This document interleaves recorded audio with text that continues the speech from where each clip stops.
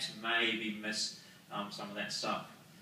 And when we kind of start to fall off the wagon a little bit, things aren't kind of quite going as well as what we'd hoped, we're not getting the results that maybe we've seen other people get in terms of their low-carb paleo approach, it might be that we're not necessarily addressing some of these aspects. And all of those things are sort of very, very human aspects. They're part of us as a species. They're things that we need to address. They're just as compulsory for us as breathing and food.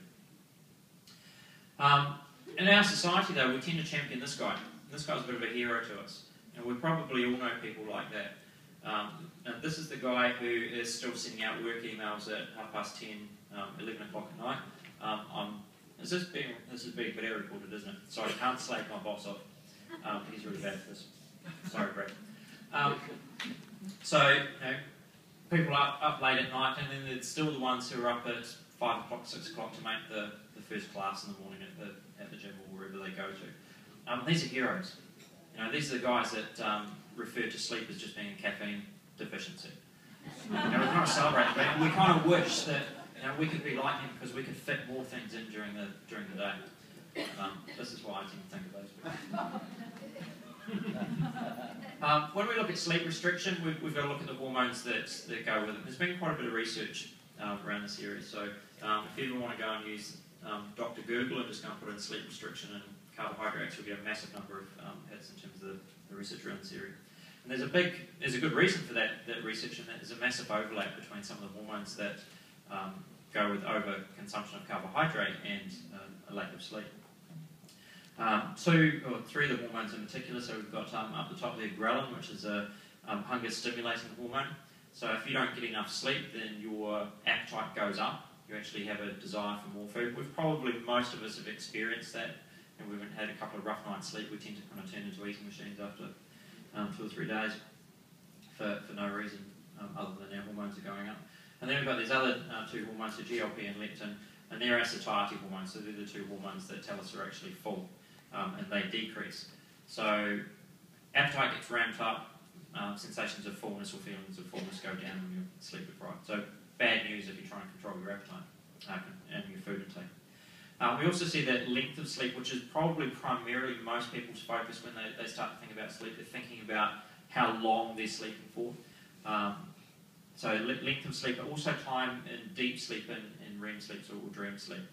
Probably the most important period of sleep that you can get is the first 3 hours, because that's when you drop into deep sleep, and that's when you get your biggest growth hormone release, and that controls a lot of the downstream effects on your biology. So when we're trying to get people to sleep better, we're really pushing that first 3 hours and making sure that they're achieving that. So both length of sleep and time of sleep has the problems if we're not getting enough of each one. So we get a decrease in metabolic rate, increase in hunger, our food intake goes up, and we especially tend to gravitate more towards carbs. So, I mean, who's experienced that? Had a couple of rough nights' sleep, we just want carbs, give me sugar. Preferably mixed in a bucket of caffeine. We've all been there. One of the things we see is that our impulse control is low and we get delayed gratification with the sleep deprivation. And this makes us a little bit more vulnerable when we see things that start to get a little bit tempting for us. So if we've had a good night's sleep and our diet's been pretty well under control, we're going well, we can often push away some of the temptations that we're all faced with. I mean, at the end of the day, all of us kind of eating this kind of healthy food are freaks. When we go into our workplaces, we're faced with all sorts of things. And again, Anastasia coming out of the hospital constantly has a rant at me about the number of cupcakes floating around those places. So, when we're sleep deprived, our resistance to those temptations drop. So what happens when we're suddenly put in this scenario? Is our inability to say no to the cupcake or the donut, is it because we lack willpower? We're just not strong enough, we're a bit weak up here? Or is it we just haven't had enough sleep for a few days? And it's good chance it's related to the sleep. After 4 days in a row of inadequate sleep, our abdominal fat cells become more insulin resistant and we lose our insulin sensitivity. So we lose our ability to tolerate carbohydrate in our diet on sleep deprivation. Now, last time I calculated, most of us are probably doing a minimum 5 days a week as far as work goes. So that's 5 sleeps that are probably not quite long enough. And you can see up there 4 days in a row is enough to switch that system, that insulin resistant system on. So that's bad news. So when we're trying to manage our insulin resistance and insulin sensitivity through carbohydrate alone, just how low do we have to screw it down when we're sleep deprived? Do we perhaps have to go lower carb than probably what is comfortable just because we're not getting enough hours in the bed? When we are losing weight, but we're sleep deprived, disproportionately that weight will come out of your lean mass. So you tend to lose more muscle than you do body fat when you're in a sleep deprived state. Just one of the studies, you can see down the bottom there, for the subjects that were on less than 6 hours a night, they lost a little over half a kg of fat during the period of the study, but they lost nearly 2.5 kg of lean tissue. Compared with those who are getting more than 8 hours a night, and the split between fat and lean tissue was fairly even. So yes, the number in the scales might be tracking down. You might be sleeping 5.5 hours a night, and you're kind of happy because the weight loss is working, but where's it coming from? And is that going to catch up on you at a later date? And odds on it will. So again, when people come in and see us and sort of say, I've tried this low carb thing, or I've tried this paleo thing, and it didn't work, and my weight rebounded back. What can I do? Do I just need to do it harder? Am I weak? Those sorts of things. So maybe it's a food issue, but maybe it's not.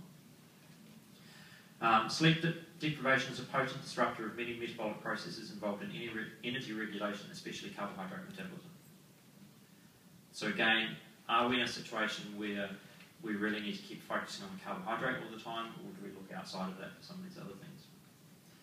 Now, we need to be very, very careful with our reductionist thinking. Now, we've all been exposed to the whole dietary fat thing for many, many years now. We still are to a degree. And that, in fairly loose terms, says that dietary fat causes disruptions in our body fat metabolism. And we know that's not true. And you've probably heard many excellent speakers over the course of the day saying that we shouldn't fear fat the way we have done historically. But at the same time, we also need to be very, very careful that we don't make the same mistake with carbohydrates, that we don't position them as the absolute evil that we have with fat. Yes, we all probably eat far too many of them in our modern society, but we can't reduce it down and say that problems with carbohydrate metabolism internally are a result of dietary carbohydrate. And that, I think that's probably where one of the shifts, certainly within the paleo framework, has been over the last year, 18 months, is that we're sort of starting to relax a little bit around the carbohydrates, certainly not going back up to Western diet levels, but possibly not screwing them down as tightly as what we have done right at the start. So we come back to this. So I'd say sleep deprivation is not fixed in the kitchen. So we need to be very, very careful that we're not trying to address other issues, and we're not trying to address some of the other stuff that's going on in our life with food. And perhaps when we've only got enough time and enough energy for a singular focus, it is too easy to kind of get trapped in the whole diet mode. And equally, we can't fix things with exercise, and sleep deprivation is certainly not something that's going to be fixed in the gym. By the way, goldfish totally paleo too. As far as getting a good night's sleep goes, one of the things that we try and coach people is not to try and get a good night's sleep or prepare for their good night's sleep just as they climb into bed. People often sort of say, how do I get a good night's sleep? And I try and sleep more, but I just can't sleep particularly well. Your good night's sleep starts pretty much as soon as you wake up in the morning. So we've got up there, you need to see the sunlight. You need to get bright light in your eyes. We've got two key hormones which regulate our sleep patterns overall, cortisol and melatonin. Cortisol is the hormone that wakes you up in the morning, melatonin is the hormone that puts you to sleep. To have those two hormones run in a fairly good cycle between the two of them, and to run efficiently, you need to get bright light in your eyes to wake you up in the morning. And that sets your melatonin pulse for later on. So you're talking about something that's occurring probably at least 12 hours out before going to bed. We need to kill the caffeine. We've got all sorts of sources of caffeine going into our diet. Some people tend to tolerate it a little bit better than others, but generally speaking, caffeine within our system has a half-life of about 6 hours. So it takes about 6 hours to run whatever dose of caffeine you've got currently circulating around down by about a half. If you're constantly chugging away on the coffee all day, every day you can get to the point where 9 o'clock at night you've still got the equivalent of a long black circulating around your system. Now people say, oh, but I can get to sleep. It's not about getting to sleep, it's about staying asleep, and it's about dropping through your sleep cycles. It's about getting that good deep sleep through the first 3 hours. And yes, you might be able to drop into stage 1, stage 2 sleep with some caffeine still circulating around your system, but can you drop right down in stage 4 deep sleep? And that's the key difference. And we need a blue light blackout as well. So blue light to our eyes, and blue light is thrown out by those things there, and these things here in particular. As far as these things are concerned, and the receptors in your eyes are concerned, this is staring at the sun.